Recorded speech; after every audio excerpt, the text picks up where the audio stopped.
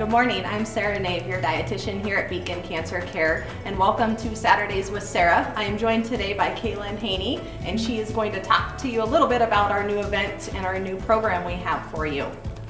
Hi, thanks Sarah. I am the practice representative here at Beacon, and we have a new program called Empowered by Beacon, and each month we will have a new series. This month of May is on stress and anxiety, and Sarah is going to be bringing recipes to us that are going to help us cope with the stress and anxiety and help ease that for us. As part of the Empowered by Beacon series, Saturdays with Sarah will now include Sarah's Kitchen, where we're going to look at demonstrating some different healthy recipes for you and maybe a way that you can relate more to in your own home. With this month's stress and anxiety topic, we decided we were going to look at doing a healthy snack bar recipe. We know that stress can sometimes cause a person to eat, or sometimes it causes a person not to eat, but I find often that a lot of times people are looking for snacks. And the great thing about this energy bar recipe that we're going to demonstrate with you today is it has a lot of foods that actually have some research to support possibly helping with stress and anxiety. Do you think it's something that my kids would enjoy? I do, and the nice thing about this is you can kind of modify it with different ingredients that your children or yourself may like better than some of the other ones, so it's pretty versatile that way. We're going to start first with a cup of oats, and these are just quick oats that we're going to add to the bowl here. Okay. And I'm going to try not to spill anything. And oats are a really good source of fiber. They are a whole grain, and so they are something that's going to help kind of keep our blood sugars stable throughout the day, so that makes them good for snacks or even a breakfast type item. Yeah. Next we're going to add a half a cup of the wheat germ. Okay. And so wheat germ is actually the innermost part of the wheat kernel, and we get a lot of nutrients and fiber from that. And interestingly, when we buy white bread products, they have this part of the grain is removed, and so we lose those nutrients with those refined grains. And so it's a fun thing you can add to recipes, or you can add it to yogurts or anything like that. And then lastly, we are going to add a 1/4 cup of whole wheat flour. You already have this measured out for me. Yeah. Just pour it in there. Yep, and then if you want to just kind of stir it around, get it mixed up a little bit.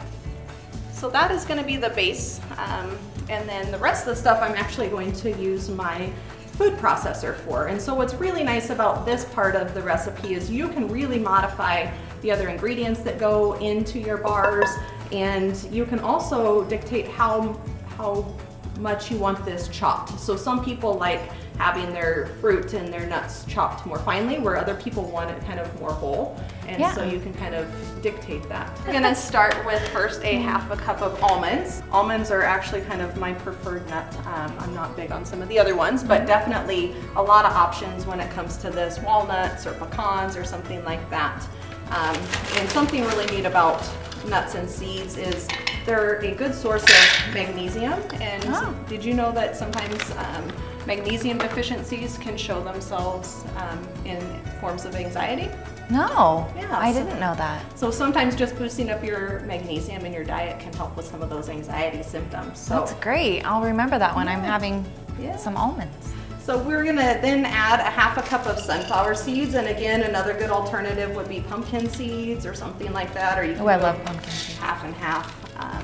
And then we're gonna add the fruit. And so the purpose of the fruit is not only to add that fruit component, but also we'll add a sweetener. So not having to use sugar, we're gonna use a little bit of the natural sugars in the fruit itself. So I'm gonna add a half a cup of raisins. That's great, because I feel like we get enough sugar in our diet anyways. Exactly, I know. And then with the dried fruit, we get some of those vitamins and minerals that we don't always get with some of the different. And what fruit is that? So this is the dried figs. And so a lot of times people always just relate figs to fig Newtons, but you can actually use figs in a lot of baking, and so adds kind of a moisture component, but also adds that sweetness too. Awesome. And then we're gonna add a half a cup of apricots. Ooh, so I love apricots. Getting a little full here, but this looks so good, Sarah. All right, and so I'm gonna just kind of lightly chop this. And again, this is where you really have the control over how finely you want to chop this up, or if you want to make it more chunky. It's really kind of just up to your own personal preference. All right, so once you get this kind of chopped up to the desired consistency, we're gonna actually add it back to the bowl that Kaylin originally started with her ingredients in. And I just wanted to point out, if you don't have a food processor, you can definitely just chop these up by hand. That would work just as well, or if you have a Vitamix or a Ninja or something like that, you can actually put all that in there. So, Kaylin, if you want to give that just kind of a quick little stir, that spoon might work a little better.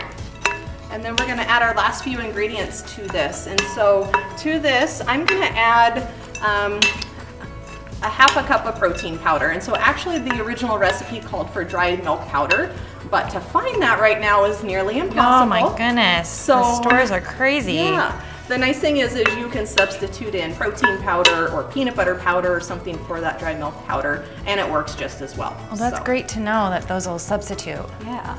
And then I'm gonna add, while she's mixing that, a teaspoon of cinnamon. And again, any spices you would like to put into this would work well.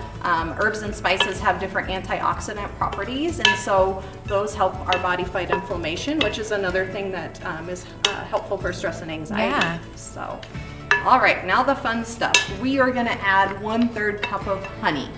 And so you really, with the sweetener, you could add honey, or you could add syrup or agave or something like that. It's really up to your preference. I kind of like honey because it has some other components with it that you don't get with some of those other sweeteners. But it's just really going to start to combine things.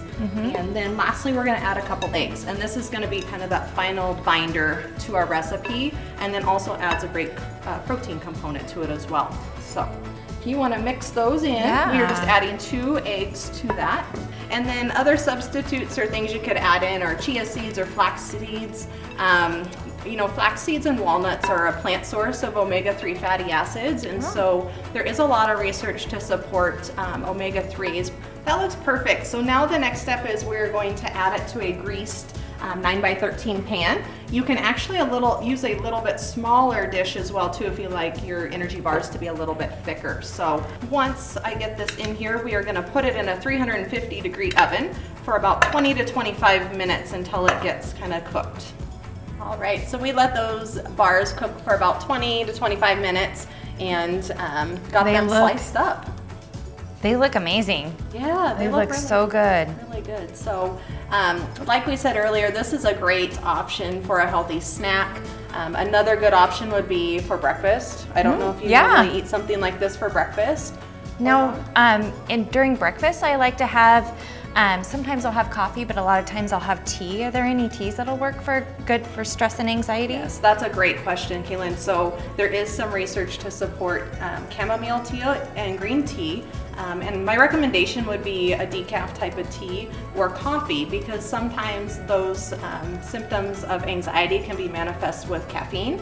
And so, especially if you're having a time in your life where things are really stressful and you feel really anxious, limiting your caffeine intake is actually really beneficial. So a nice cup of tea like that would be excellent to go with this. Other things, with breakfast is we see that sometimes when people are struggling with low blood sugars because they haven't been eating really good meals, maybe they're eating things that are high in processed sugars and things like that, those signs of low blood sugars can also mimic symptoms of anxiety. So a lot of great options. And a lot of times breakfast foods on the go are not that healthy, so it's nice to have these already made and ready to go. Yeah, they look amazing. Yeah, I know, and I think exactly, and I know my kids are really busy, and so we spend a lot of Saturdays out the door really early, so this is something we make up and just bring with us for those breakfasts when we get to where we need to be. So that's a great idea. Should we try it? Yeah, I can't wait. Okay.